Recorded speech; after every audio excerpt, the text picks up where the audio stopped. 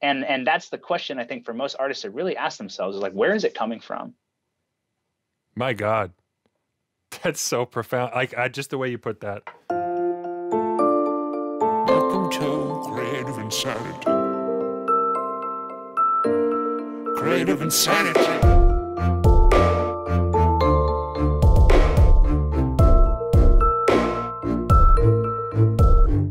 Hey, I'm Servant. I'm a rap artist, producer, and filmmaker from Alberta, Canada, and my guest today is Nik Cherwink from San Diego. Originally starting out as a musician, Nik navigated himself into a decade-long spanning career in the music industry. From working at Capitol Records to teaching creativity and business at Icon Collective, a premier music school in Los Angeles. He later moved on to pursue making his own coaching program for artists. But he has recently grown beyond that too, working with more than just artists as he's discovered his passion for helping people actually goes much deeper. The big theme of this episode is identity. And to be honest, I'm still thinking about some of the things he said to me. He challenges artists to look internally, to dig deep, and really discover who they are. So yeah, this is one of my punchiest discussions at only 45 minutes long. It's got a fast pace, a little bit of vulgarity, and tons of inspiration. The guy has a magnetic energy that I'm sure you're gonna see if you're watching, or you're gonna hear it if you're listening. Let's just jump into it. Nik Cherwink, welcome to the podcast. Welcome to Creative Insanity. Thanks, man. I love the name, Creative Insanity. Let's get insane. Yeah. I'm down. Yeah. Yeah, it's kind of got a play on words. It's like insanity, and then it's insanity, like creative insanity. Because, you know, I'm basically just crazy trying to not be crazy in a creative way. And that's what it's about. It's about diving into different creative minds and different aspects of it. And how do people stay sane? Because I just feel like it's one of the craziest things about life is if you're trying to make shit and do things that are interesting and ineffable, like you just can't put a word to it, but it's art. That's hard to stay sane in that territory. And I think that you're going to be a great guest because you've got a lot of really interesting experience. Why don't you just tell us a bit about where you come from? Because I know you've worked with artists in the past and you're working as a coach, and just tell me a bit about your journey. Where are you from? What do you do? Why do you do it? Yeah. All right, man. Well, you know, my journey has had two parts to it. You know, early days, I really was an artist. I grew up making music my whole life. Played the guitar, played the drums, made beats, rapped, like was really, really into it. And then I also got into sports. And so then I was kind of transitioned from the artist side into the athlete side. And that taught me a lot about like discipline and leadership and personal growth.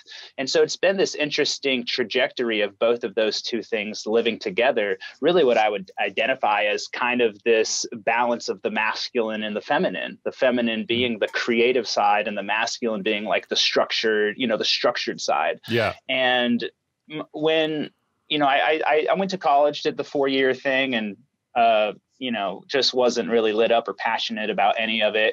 It wasn't until when I graduated that I realized like I had gotten this business degree, but I also loved music. So that sent me to LA to work in the music business. I just put those two things together and had a really cool career for over a decade living in LA, like really spent my entire 20s just like living in LA, worked at Capitol Records. I was a manager for artists, was in the EDM scene, like, you know, got to travel a little bit. It was a very cool experience for sure.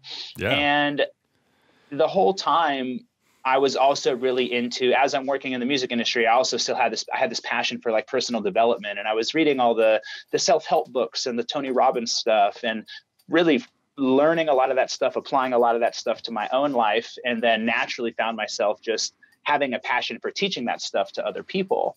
And so I've kind of ended up carving out this really interesting niche where you know, I was working with artists all along the way, but really bringing in this personal development side into working with artists, which really led me to life coaching. And I've been doing that, like professionally now for, you know, year and a half. And it's been a really cool ride. It's been a really interesting, like unique kind of niche to fall into. And I'm also now like evolving out of that and like finding a whole new passion with it. So yeah. Yeah, I think it's quite the story. I mean, you're so well suited for all of that. And that's what's really cool to me is that you're just a naturally inspiring kind of guy. Like we've had some conversations in the past before, and I've kind of seen you on social media and been following what you're up to. And there's something to be said about someone who embraces life in a full sense. Like not only do you have this artistic side, this sort of feminine side, like you said, where you're able to really engage with life in a creative way, but you have this robust masculine energy where you're just like you're literally like jacked. You're like a G.I. Joe or something. You know what I mean? Like, I mean that in a good way. It's so funny, man. One of my favorite things is in the world is, you know, we all naturally just judge people by how they look. Like you see somebody and it's impossible to not automatically kind of come up with an idea of who that person is. And so for me, it's like, yeah, like I've got the buff white dude jock G.I. Joe looking, you know, I have my hair short. People ask me if I'm in the military all the time. And so it's like natural to come up, like to think I am a certain way. Mm-hmm. And there's nothing I love more than when people tell me, they're like, wow, you know, you're really not anything like I expected you to be, you know, like, because I really am. I also, it's like, I grew up with like a single mom and sisters and like hippie parents. My middle name is African. Like I have this whole fucking side of like growing up in this very interesting, diverse, multicultural, spiritual household that like my physical representation would never really like, you know, hint towards that. But yeah, I love it when I meet people like, damn, bro, you're like way more deep than I thought you were. Yeah. Well, yeah, it's like I just think that that's a great thing. It's I sort of have a similar experience, not because I'm a G.I. Joe type masculine guy. I mean, I keep in shape, but it's that I rap, you know, and like I'm a white guy who raps, and where I'm from, here in sort of small town Alberta, it's very common that people just are like, oh, there's like Eminem, and that's it, and then there's other, and then there's, you know, the other scene, and so I'm always associated with Eminem in a sort of joking manner, and they think like if you say you're a rapper too, people are often like, well, you're a wannabe rapper, like you're not going to be good, because there's so many wannabe rappers who kind of suck. And they've sort of flooded the market with a lot of fake BS. But then when they actually check my stuff out and they're like, oh, you're like an artist. You're actually a poet. Like I love that feeling. That's great. You're like, whoa, you're actually really dope. And I wasn't expecting that. It's like, yeah, for sure. But I think it's a good lesson for, like don't judge a book by its cover. Even if the cover's nice, like don't judge a book. You don't really know what's inside. I'm curious a little bit about your creative. You said you did some rap. You said you were making beats and doing like playing guitar and all that kind of stuff. What was that like? What was that like for you? What was that doing for you in your life then? And why do you do less of it now, or do you do less of it? Yeah, great, really great question, man. And it's something it's something I ask myself. Like when I was young, I picked up drumsticks when I was 10 years old, and from especially high school, like from 10 years old, 5th grade, all the way through high school, it was like the most uninhibited, full-blown, unleashed creative flow. Like I lived in this like full-blown, just like creative space, you know. 0 period, I did jazz band. Then I would do like the drumline marching band for my 6th period. And then after school, I would go and play in a heavy metal band. I was playing drums like 6 hours a day. And then I was like borrowing my friend's laptop and learning how to make beats. And we were writing raps while we were in class. And it was so cool. And I think a big part of it was going to college and changing my environment. That was a really big transition because I think, you know, I had kind of a tough upbringing, like grew up really poor, grew up on the other side of the tracks, grew up with a lot of just like broken home dynamics. And I was just like, I got to get the fuck out of here. Like that was my thing. And I realized going to college is my way out. And I was also playing rugby. So that was, I didn't get into school for rugby, but it was just like this other part of my life. And so when I went to college, it was really just like running away. Like I need to get away. And I really didn't have any idea of what I wanted to do when I got there. But to be honest, I was pretty lost, like just being out and on my own for the first time. I was also like a big party animal. And so I just really fell into partying and like I was already partying hard in high school, but, high school in that environment provided me the space to still be creative. Cause like I had my band and I had these band classes and I had friends that make music. And then I left all of that and I was just kind of out on my own and really fell into just like, was playing rugby. And then half the rugby team was in a frat. We were just drinking like 4 nights a week. Like we were just getting fucked up. So I was like, that was really when music kind of more fell towards the back burner. At the same time, that's actually when I did get more into playing guitar because I would just like jam on the guitar in my room. But that was kind of the beginning of when it started becoming less a part of my life. And there's for sure like a part of me that like, maybe is a little bitter around that. Like I have a little bit of this pain and this sort of like, like you were such a thriving artist back then. And it actually really came up for me recently because I've been coaching all of these artists and not making art. And it's like, I've worked in the industry and I have all this great like personal development stuff. So, so much of what we work on is more the person, not so much. I'm not like teaching people how to make music. I'm teaching them how to become better people. But there was this part of me that just felt a little bit out of alignment or like, hey, you know what? Like, I'm not really walking this artist path with you. And I don't really, and I feel sort of out of integrity with and also just a little bit like uninterested at this point. So it's great you asked that question. It was in my Facebook post the other day and it's a thing that's there for sure. And I question, I'm like, hey, do I want to make music? Like I can, it's still there. Like I have Ableton, I got a guitar, and now and then, but I'm kind of coming to terms with like, I'm not really inspired. I'm like, part of me, it's like, if I did make music, it's because I'm trying to like dig it up from the past and be like, I know that I can, so maybe I should. And like, let me go and see what's in there still. But I think I'm kind of coming to terms with really letting it go and really just following like really where is my passion now. Cause like once a year, I'll still go make a track, like just to kind of prove that I can. Like, if you held a gun to my head, I could actually produce a really dope song right now. Yeah. But I'm kind of like, am I inspired to? Really not so much. That's interesting. It's like you have a kind of set of ingredients for what your output is in life. And one of those key ingredients for you is inspiration, is passion. Is it actually there for you? I can relate in a way because I'm a multi-talented guy. To say it, I mean it humbly. I know there's a lot of gaps in my skill level and things that I've got to learn. But on the surface, I'm pretty fast at picking up most things. Like I'm very adaptive. I can learn basically any instrument. I tend to be pretty virtuoso. And there's just some things that I'm not that passionate about. Like, people tell me all the time, like, man, you could kick ass if you did this. Or I get a lot of like, if you just changed genres, if you weren't so hip hop, if you did a little bit more country or stuff like that, I get that, maybe you'd kill it more. Maybe it'd connect with more people in your community. And I know in my head, it's like, if I sat down to write a country song, yeah, it would be really fucking good. I could do that. I could do a great job of it.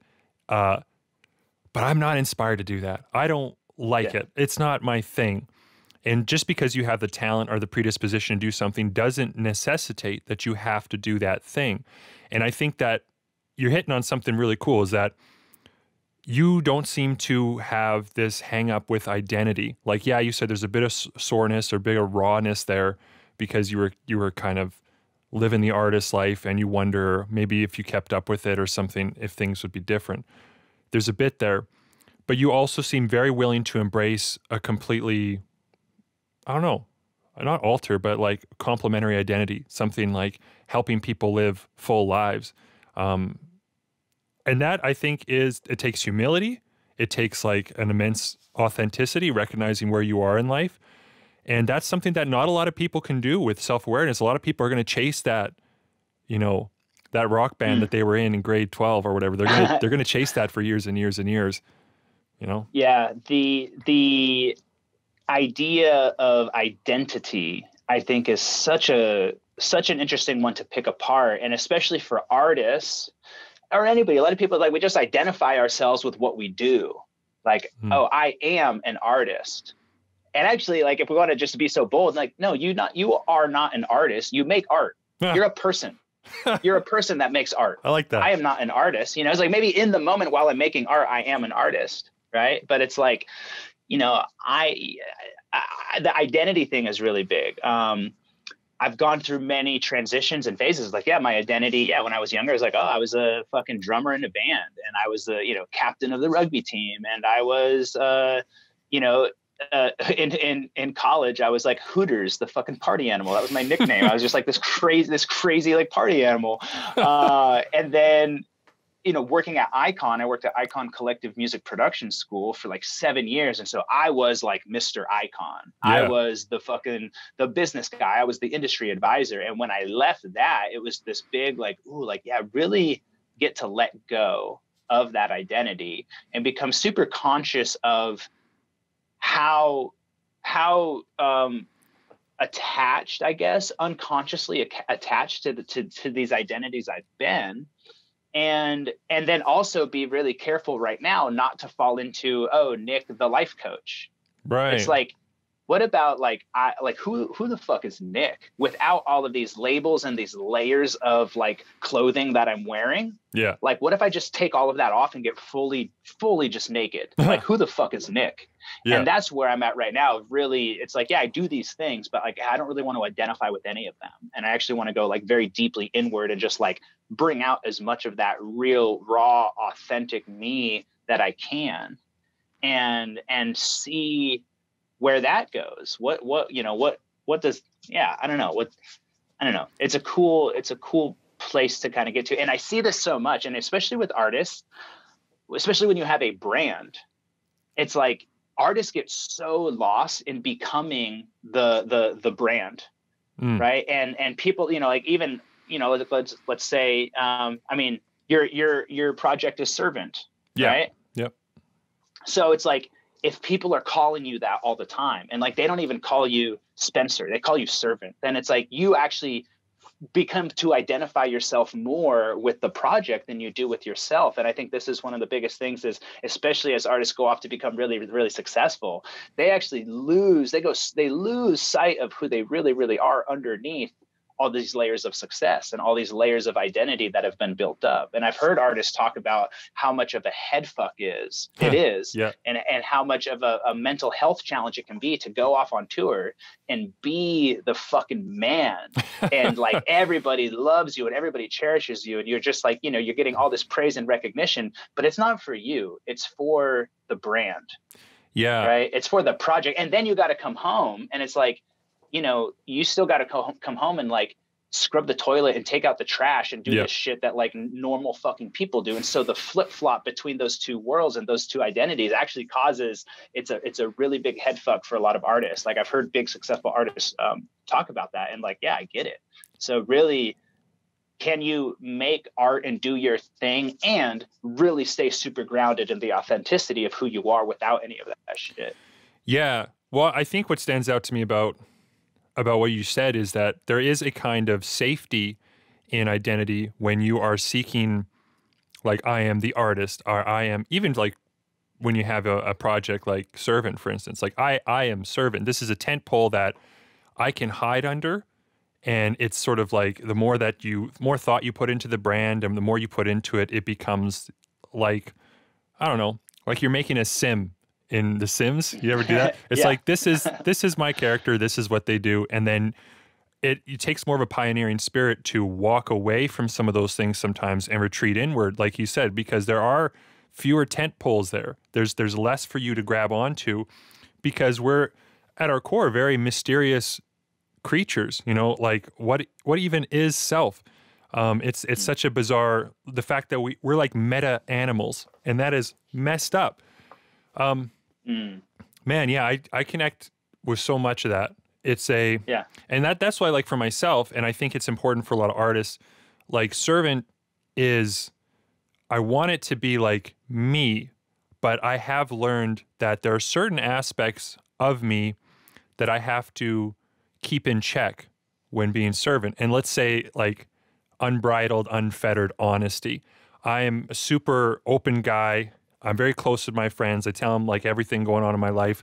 But you know, like let's say I'm having like issues with my wife or something like that. Well, servant shouldn't really be putting too much of that out there. You know what I mean? Like, because it's not, it wouldn't be fair to air dirty laundry. And there's a lot more that could go under the scenes that is helpful as opposed to on top of the scenes. So like, you do learn to kind of have, the other thing too is like the algorithm of the internet can kind of guide you in identity. Like, well, it works when I'm positive. It works when I'm happy. If I say sad, mopey things, people engage with me less. So I'm just not going to be that way so much on social media. And you can actually miss out on an opportunity to really be yourself. So for me, I'm aware that there is a separation between me and servant to some extent, but I try to have, let's say, brand values of like authenticity, being real, honest, like all that kind of stuff. So that if I, like when I do go on tour and stuff like that, it is as close to me as it possibly can. And maybe that's not healthy. Maybe it is, but there's no right or wrong way. It's like every project is different and every artist experience with their project or projects are different. You know, some of them, like the whole point is to be completely as far removed from who you are as possible. Like I think of Guar. I think of the band that like dresses up. Have you ever seen Guar before? They're like, oh my God, bro, you got to look them up. It's like they dress up like these crazy monsters and they put on this whole show. It's theatrics. It's a performance, and that's such a cool thing. Like that's fucking art. That's so cool. So you know, there's no right or wrong way to do any of it. I think the danger is when you start maybe living in that world more than in yourself and in your own world, and you even start using your own art as a form of escapism from like your own life and your own self. That cut. Yeah. Oh man, I do that. I've done that. It's it can become a very validating experience, like creatively, especially when you start to vibe with people in the same frequency and you're collaborating and you're working, talking with like cool people who are part of the industry. It becomes this thing that is an escape from the real. And I've got a lot of real personally. So I know that there is some juggle there, because if all I'm doing in my life with my kids and my wife and even my friendships, if all I'm doing is bringing this part of me, the artist part of me, there's something missing, and I'm lacking a deep connection there. And I have a lot of personal experience in that arena. But so okay, tell me a little bit more about like what it's like to coach artists. Like what sort of things did you see a lot of that? I know that you're sort of stepping away from the primary focus of artists and you're actually going into more masculinity and stuff like that, which I do want to talk about. But like what made you, what was fulfilling? Like what was interesting about working with artists? What did you learn from them? And what kind of issues did you see again and again? And why did you want to dive deeper? It's funny because as a coach, a lot of times you end up coaching on the same shit that you're working on in your own life. And a lot of people, I realize, really come to me for discipline. They want to be more productive. They want to have more self-discipline. They want to have better time management. They want to be, and because all of that is going to help them create better results, you know, because they're struggling with lack of focus. They're struggling with procrastination. They're struggling with laziness. And it's funny because that's all the same shit I struggle with too. And so that's oftentimes, you know, I think what people kind of come to me for. A lot of the transition, though, has this, I guess, sort of realization and transition that I've been going through is, you know, more often than not, people come to coaching thinking they want one thing and then finding out so much more about themselves that like we didn't even plan on. And so it's like, well, you know, on the surface, it's like, oh, I want to make more music and I want to like progress in my career. I want to learn how to be, you know, more productive and manage my time better. And then, oftentimes, like, and what I more recently kind of did start getting more into were some of these deeper topics about like masculinity, which I think masculine energy very much is connected to the ability to, to grind and hustle and produce and like step into that kind of like warrior energy, like let's get shit done type of stuff. But what's been really, I think, exciting has been when clients, are opening up about some of these deeper things. And for me and my story, and which I think is actually very true for a lot of men, is it's like we didn't have fathers that really showed us how to be, strong, powerful men.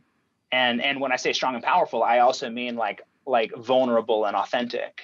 Right. And, a lot of us like didn't have fathers that were around, or fathers were just so busy working and that they just weren't really there to, to kind of like teach us these things. And I think it's a very common thing for a lot of men in our generation. So especially for like the male clients that I've had, we end up getting into this whole other territory that I'm just like, whoa, like this shit is like, to me, it's part of my journey right now. And I'm so passionate and intrigued about it. And like, these are the books that I'm like reading and diving into, and the people that I'm studying and really working on. So I've just realized like, yeah, that shit has been like really lighting me up.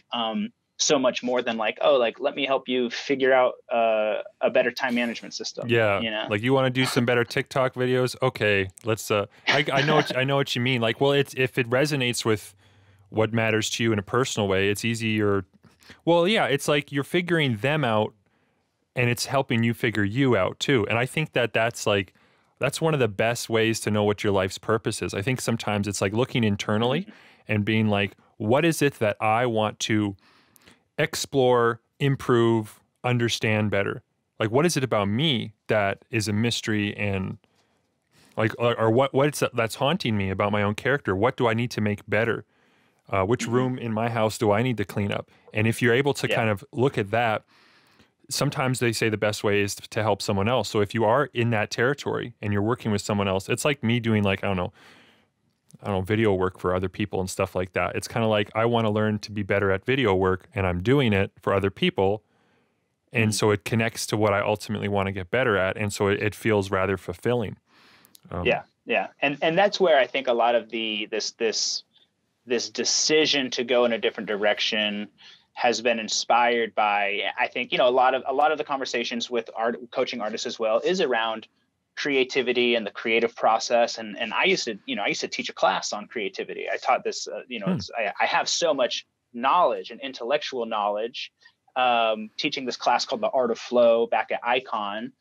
Dope. But the part of me that felt out of alignment was, coaching is so different than teaching. It's like, I can teach you certain things, but there's a different level of certainty and a different level of truth that I get to speak from when I'm actually walking the path every day. And the reality is, like, I'm not making music every day. So like, I'm helping a lot of these people in their creative process, teaching them these sort of like intellectual concepts and techniques and exercises and stuff, which is great. But just for me personally, I'm like, I want to be speaking deeply from the place of like my truth and my path and my journey, which just hasn't been the same as a lot of the artists that I've been talking about. And now, don't get me wrong, like, I'll still take on as many artist clients as I can handle, but there's just a whole deeper level of transformation that's available to us now, getting into these deeper topics about, I guess, men's work and masculinity, which to me is still such a broad thing. I'm still really trying to figure out, like, what is that exactly? Like, what are the specific, issues and challenges and problems that I've worked through myself that I'm really like feel very, very confident that I can help other people break through. That's the question I'm asking myself right now. Well, I think that's a very good question. I think that you're doing what you ought to be doing, and you're always kind of reevaluating where you're at. And that's an important thing any human ought to do, is you're taking your experience and your interests and proclivities, and you're flipping them on their head sometimes to really give a good look. I think that more people need to do that And so many of us just bury our heads in the sand and feel lost. Like I know myself, like with depression and stuff like that, like we've talked in the past, and it's a bit of a tangent. Let me circle back just for a second. We have a mutual friend named Hashem Dahoud, and he's an awesome dude. And he was someone that we were working with in some capacity, doing some artist related stuff.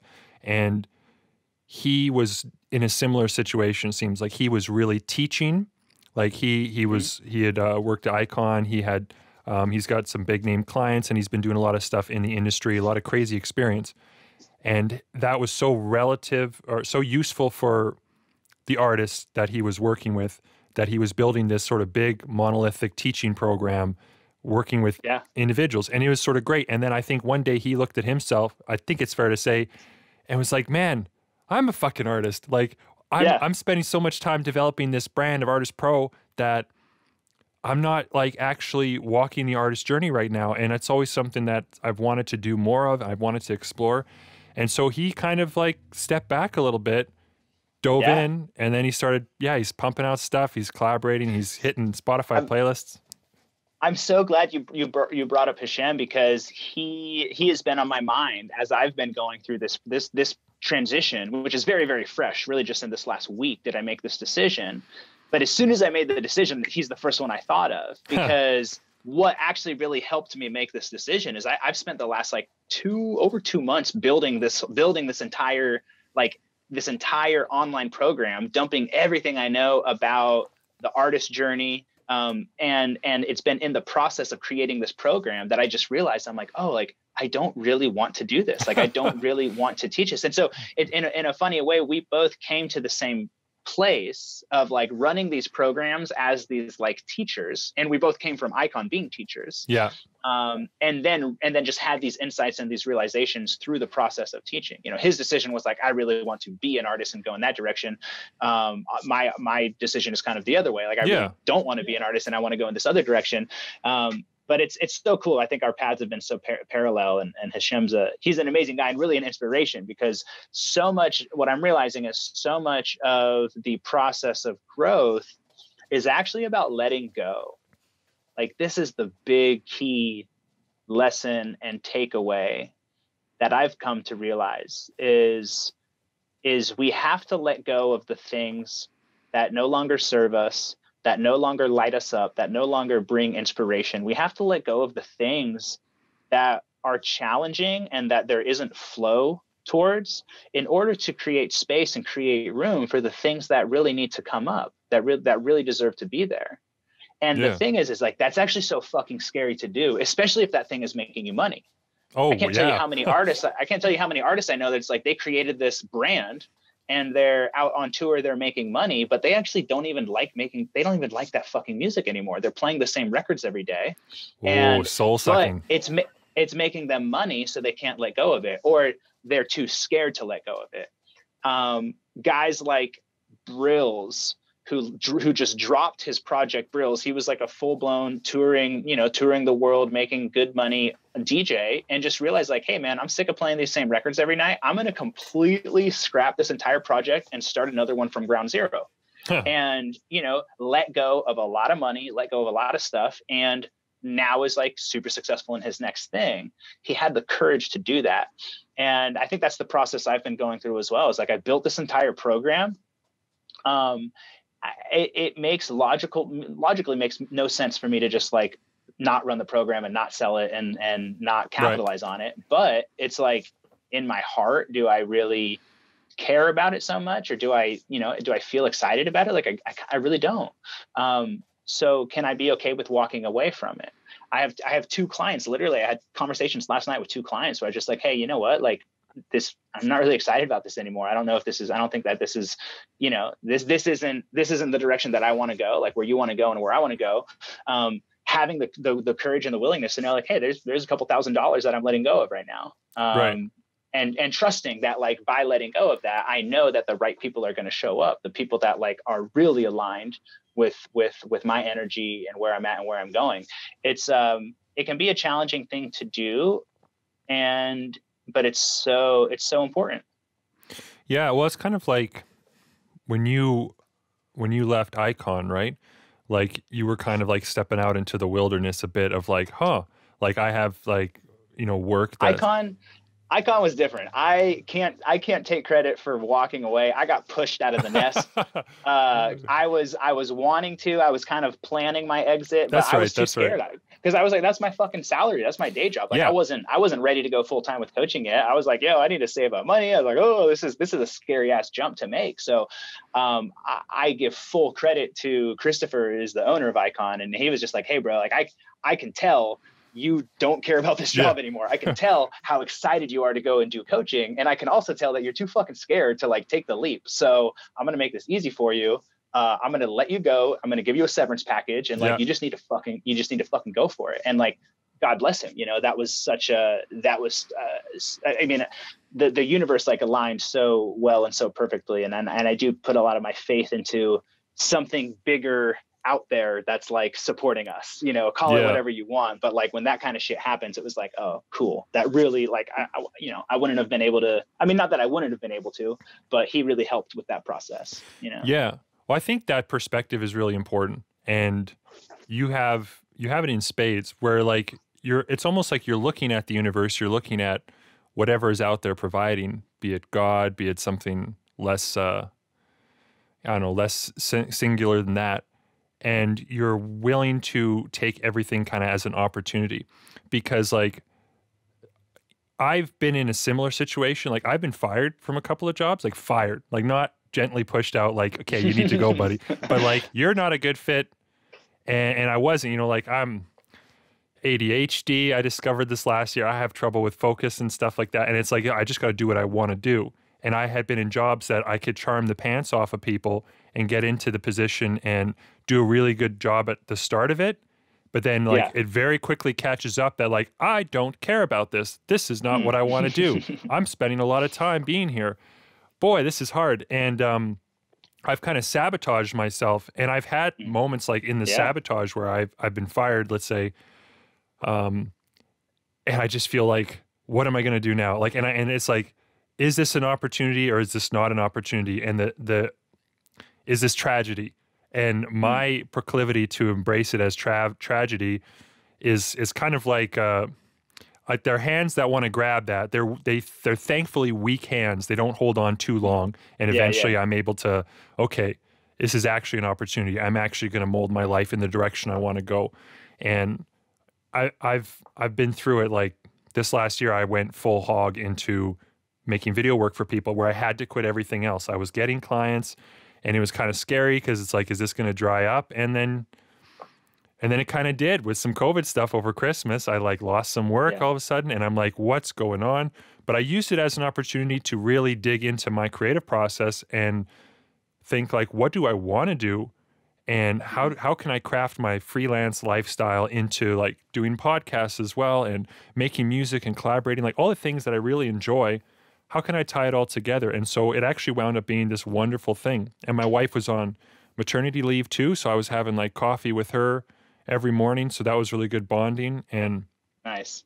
I really sympathize with, the artists, like the people like us who have had that identity issue where it's like you're grasping onto one thing and just to let go is so hard. Yeah. And you've done it so well and you're really real about it.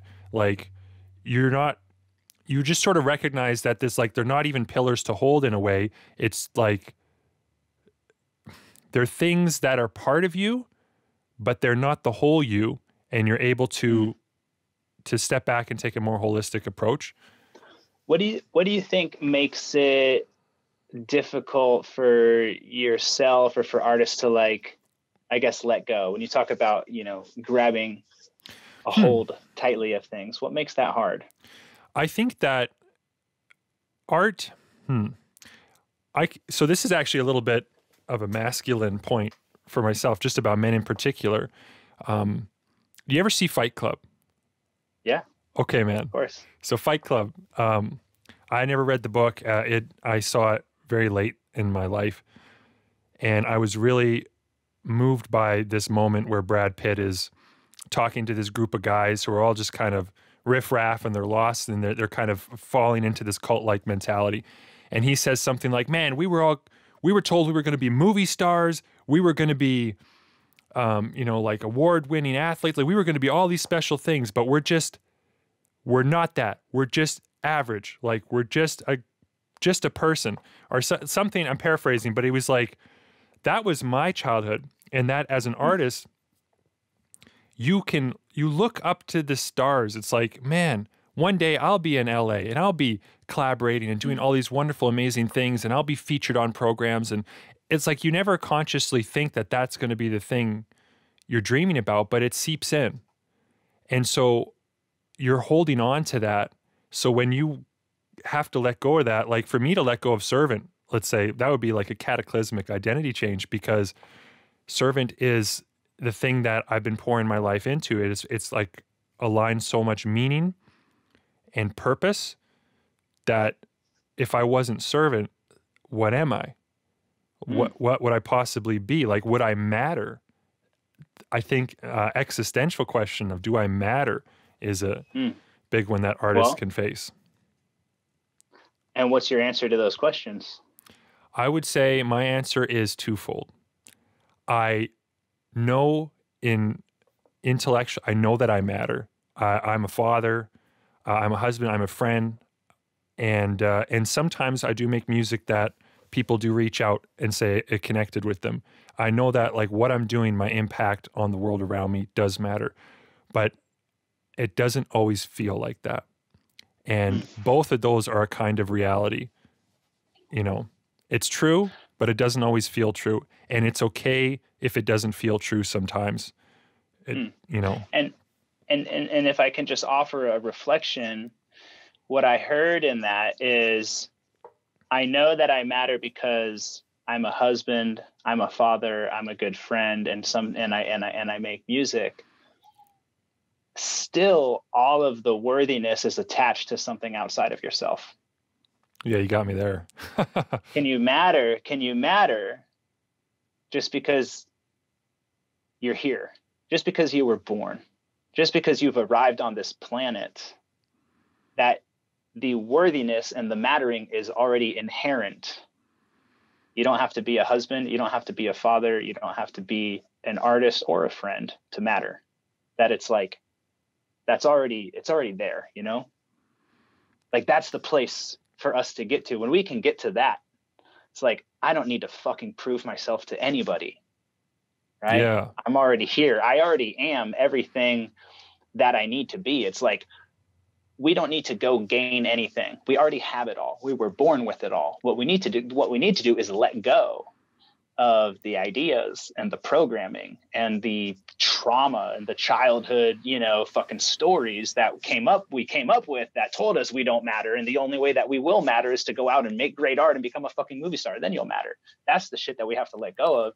And the deeper we can crack those layers and get into the deepest level of the core of who we are, what we're going to find is total fucking worthiness and infinite potential and pure joy and pure love and all of the shit that we're chasing after anyways. It's like our shadow. It's already there.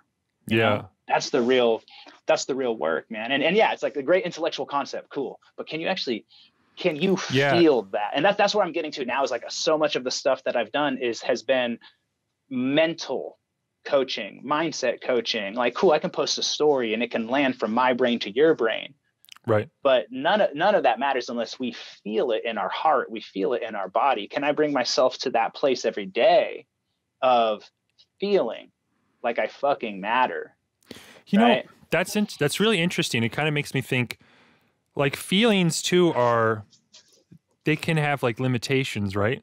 And I find that for myself, I've had to put feelings in check sometimes, where like, like let's say I'm feeling like I don't matter. Like I feel like I put so much work into something and I put it out there and it gets very little, if any, response, or people don't notice, the algorithm crushes it. It's a very common experience for me to be like, wow, there's enough people doing what I do. Why do I need to add to that? Does it really matter? All that effort, all that. And I can just sort of feel in that space. But I have intellectually, my mind has said, like, this too is going to pass. Like, this feeling you know that this feeling is sort of a reflex, but that ultimately the day is going to come, like it's going to move on. You're going to find yourself in studio again. You're going to be in that place where you're really connected with where the feelings are going to return. That's been kind of helpful for me. Do I wish that the feelings were, let's say, more consistent, or that I'm able to put something out there? Yeah. And I can say that for myself, I've made some progress in not putting my worth in other people's opinions. That's a very useful skill. But it's such a funny struggle for the artist, and you've gotten to see so much of it just working with individuals that I think that that's just such a useful thing for my audience too. Like, for somebody who isn't just an artist themselves, but who has literally been paid to work with artists like again and again and again and again, and for you to see these kinds of issues like boil down to this root time and time again, it almost says something about the pathology of being an artist. Like, it does. Yeah. I wonder how many of us would even feel the need to be an artist if we just had that at our core, that sense of worth, that sense of value. Yeah. You know? Well, that's the difference, is where is the creativity coming from? Is it coming from the place of I am so full, and I am so grounded in that space of worthiness that now everything that comes out is just pure expression. This is just pure overflow of the expression of who and what I am. And I just love this process of creating. Yeah. Versus I need to make something so that somebody can hear it and that somebody can tell me that I'm worthy. And that's the question, I think, for most artists to really ask themselves, is like, where is it coming from? My God, that's so profound. Like, just the way you put that. I've been in both places, you know, I've been in both places. Yeah.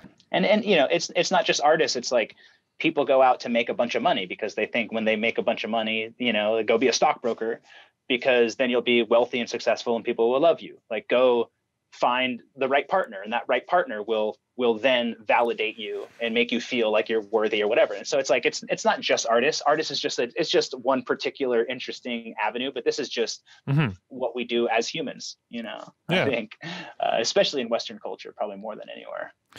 Yeah, totally. So I know you've got to jump right away, and I feel like we got into the deep end really fast and waited around, and I really appreciate your time. So where can people find you on social media? Yeah, hit me up. I'd love to connect with anybody. Always happy to, you know, jump on a call and dive into some, you know, cool conversations. If anyone's interested in coaching and learning more about what that looks like, hit me up on Instagram, Nik Cherwink, Nik_Cherwink, Nik_CHERWINK. Should be pretty easy to find. The only Nik Cherwink out there. Yeah. But would love to connect. Yeah. Yeah. Well, thank you again. It's been a pleasure having you on the podcast. And it's just nice catching up with you. It's been a while since we've talked. So it is, man. I appreciate you having me on. Thanks so much. And yeah, man, let's stay in touch. Absolutely. Thank you for listening to today's podcast. If you found any of this valuable, please consider subscribing, recommending this to a friend, or leaving a positive review on iTunes, Spotify, or wherever you happen to be listening. If you watch this on my Servant YouTube channel or Facebook page, please leave a comment and share. I love to hear from my listeners and learn from them. Learn more about me at www.servant.com. That's SRVENT.com. Thank you again for your time. Now go be creative and sane.